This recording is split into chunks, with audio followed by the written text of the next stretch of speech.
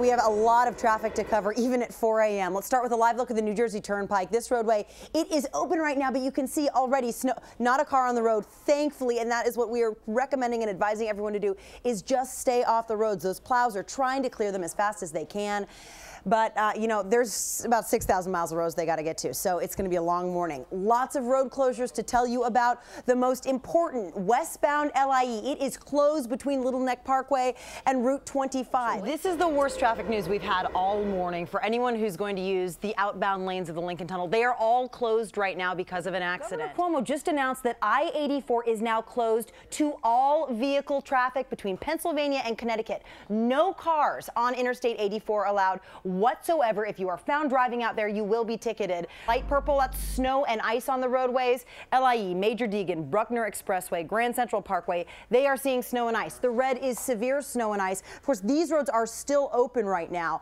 Northbound on the New Jersey Turnpike, there's an accident at exit 6. That's creating some delays in both directions.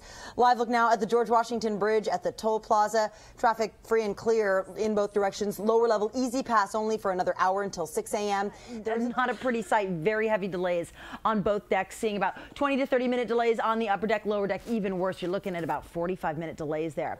Other Hudson River crossings, Lincoln Tunnel set you back about a half an hour as well. Holland Tunnel, 15 to 20-minute delays. There's also a disabled car on 59th Street Bridge. It's westbound on the lower level, and that is blocking one lane. 4 a.m., not usually a lot of traffic now, so we headed out to Terrytown, where there will be traffic, unfortunately, for the next 4 years because of construction that started yesterday on the Tappan Zee Bridge. You can see it behind me, and we are here for really the first official morning rush hour now that this has been closed. Yesterday at 10 a.m. is when the closures went into effect. Still major issues on the subway to tell you about. No 4, 5, and 6 trains are running between Brooklyn City Hall and Grand Central. It's because of some police activity there. 5 trains are running on the 2 line between Grand Central and Nevin Street. There's an overturned tractor trailer.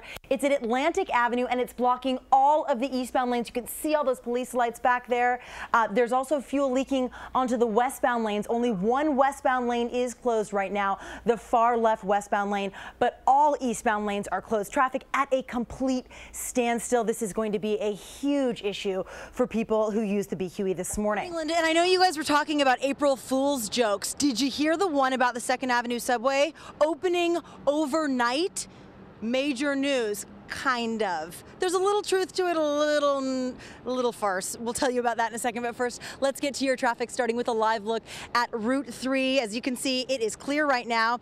Those Staten Island crossings, Bayonne, Goethals, and Outer Bridge are also clear. Southbound, though, there's an accident on the thruway. It's near exit 13. It's blocking the shoulder, and alternate side parking rules are in effect. Now, what we're talking about is the car service Uber. They made an announcement that overnight, that 2nd Avenue subway was finished. What they mean is they're offering a pretty sweet deal for people who want to get up and down 2nd Avenue, and we're going to try it out in just a few minutes. Corey and Suki?